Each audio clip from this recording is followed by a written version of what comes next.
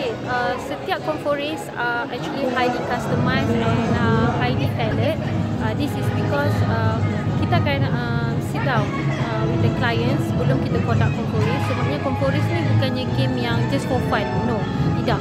Okay, so kita dah identify I think around 36 main competency ataupun organizational main function key competency area.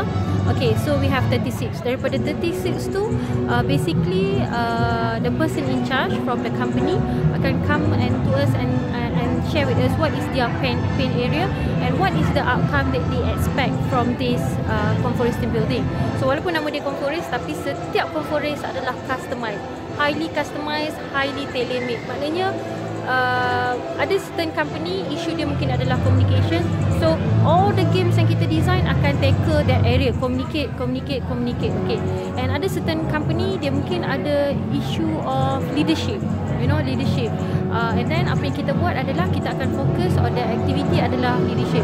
And there is a client ataupun clients yang request untuk develop team building ataupun conference based on their vision, their company vision and mission ataupun values.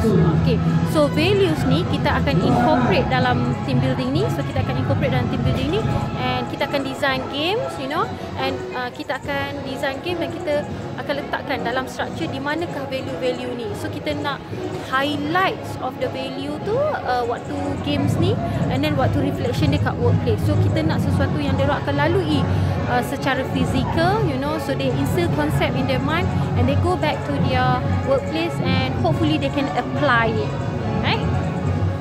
So it's actually very highly customized. So if you need